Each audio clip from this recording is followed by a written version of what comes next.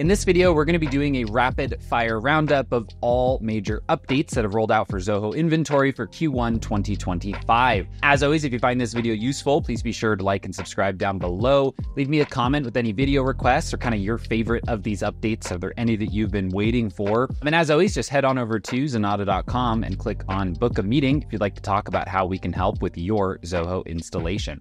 So with that, let us jump on in. The nice thing here with this article that Zoho's put out, kind of rolling through all of these, is that the most important ones are really up at the top. So let us just get right in. This is a rapid fire roundup after all.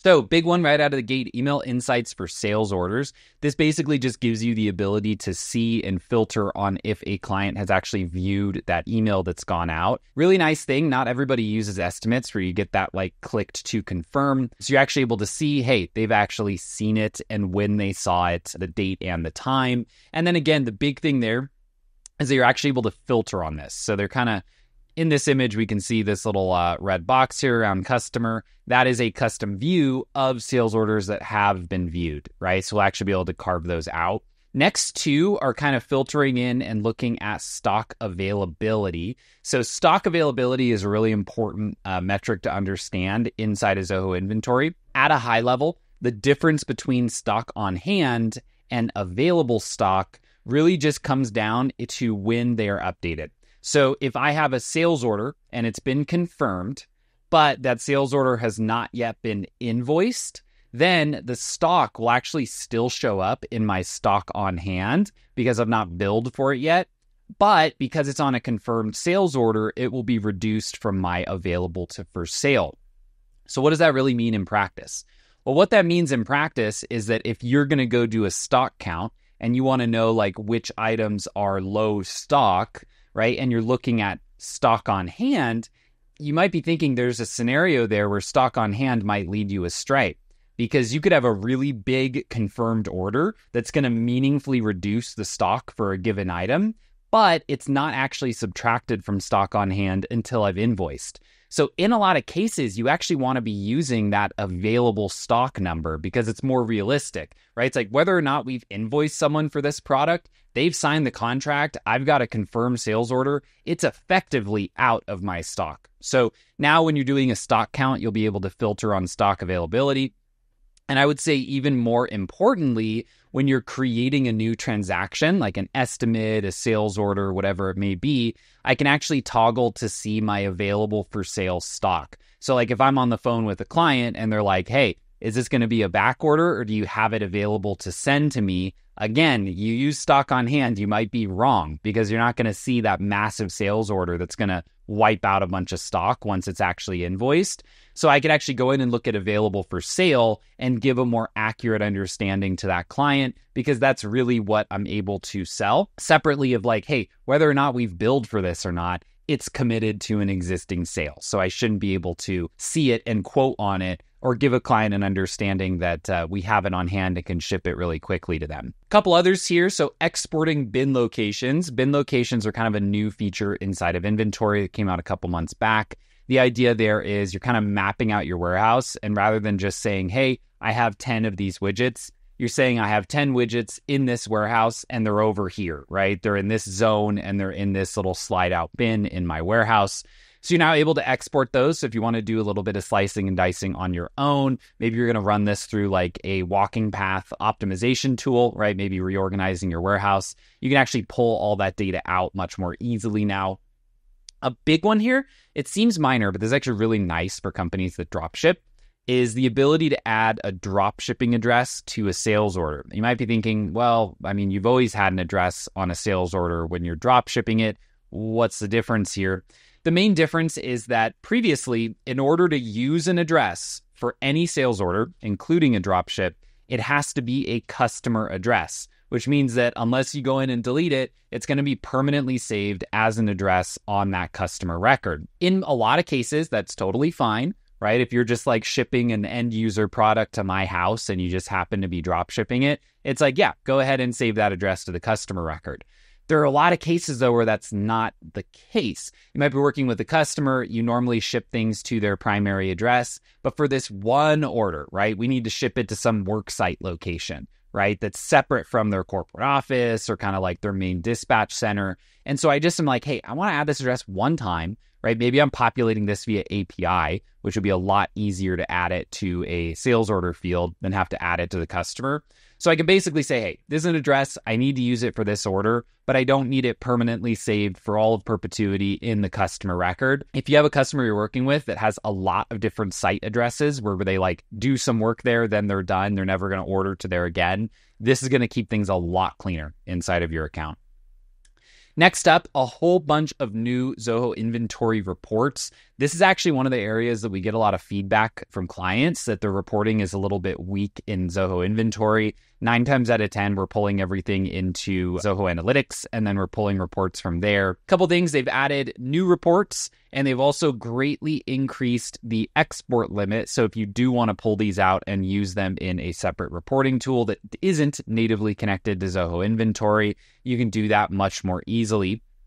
And then as we go through these reports, outside of just the update for the bulk exports, they've added a bunch of detailed new columns. So like when you're looking at a cost tracking or a first in, first out, you're looking at purchase orders, you can see more data like, hey, what's in transit, what's been received, what's late. You're able to do a lot more with custom reports, being able to use more advanced filters across them.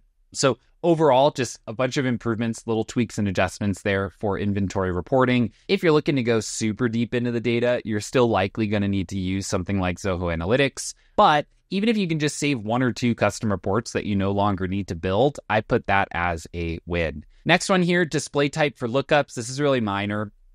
Really just the difference of how you want to choose a value when you use a lookup field. So it's either going to be a list view or give you a drop down. Next is generating serial numbers for inward transactions. This basically means that when I'm receiving or billing for a product, I can actually assign serial numbers at that point. So just saving a little bit of time versus having to assign them later. Some general improvements for batch tracking. Batch tracking, of course, is where you're working with something generally that has an expiration date. So maybe this is a lotion that's going to interact with a human. Maybe it's a food product that has an expiration. You need to track batches for those. They rolled this out a while ago. It's actually always been pretty solid, but now you can actually create and edit batches directly from the items page. When you do a return, you'll be able to return items to the same batch. That's a huge one, especially if there's like a recall, right? Like there's an issue with the batch. You need to make sure that all returns are being batched correctly. Then we can also use the same batch in multiple line items for a purchase, looking at statuses of batches. So saying like, hey,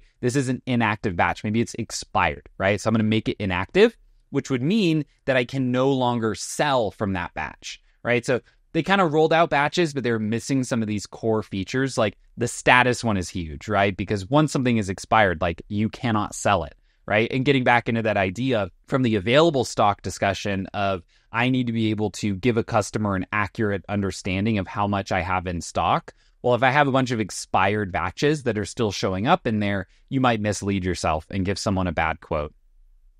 Next one here, kind of just an improvement for the UPS integration. So you can now have specific item descriptions for each item rather than having a single description for all items. So again, just a little bit more detail there.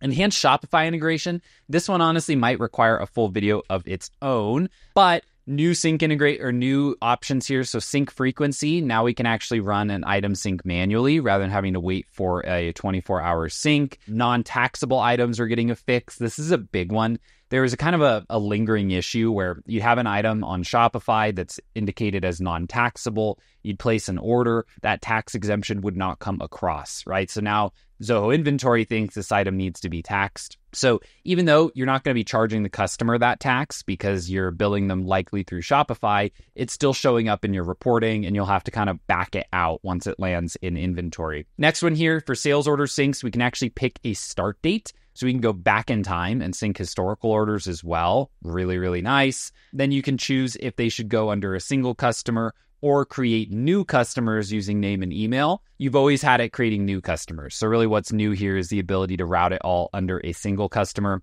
Personally, I think you should make new customers for each. That's an opinion, not a fact, but I think you're going to be happy that you did later when you want to market to them about products that they purchased or maybe that they haven't purchased. Pinning columns on the transaction page, really, really minor. But again, you're just able to actually say like, hey, if I scroll to the right in a certain list view, I want to make sure that I always see that particular column. So this could be customer name, transaction number, right, what have you. Editing orders from Etsy. So previously, when an Etsy order came through the default integration, you weren't able to edit a lot of the details in the tax. Again, tax is really the one you'd mainly be looking to edit there. Now you'll actually get to make that adjustment. For those outside the US, you can clone certain delivery records. Not super applicable if you are in the US. Exporting and print screen in reports, thank goodness, kind of expanding these. So setting file names, column headers, organizing it into pages and groupings. Adding MFA for portals. This is actually really nice because depending on how you're using the inventory portal, someone may be able to log in and accept an estimate, right? They might be able to place an order with you, right? So being able to make sure that like, hey, John Smith placed this order through the portal and we know that it was him, right? Because he came in and he did MFA. So again, just a nice security update. You really want to be able to use multi-factor everywhere that there's a login occurring. I know it's annoying. None of us like having to pull out our phone and grab a rotating code or receive a text. But I promise you the downside is much worse if somebody's to get into your account without your consent.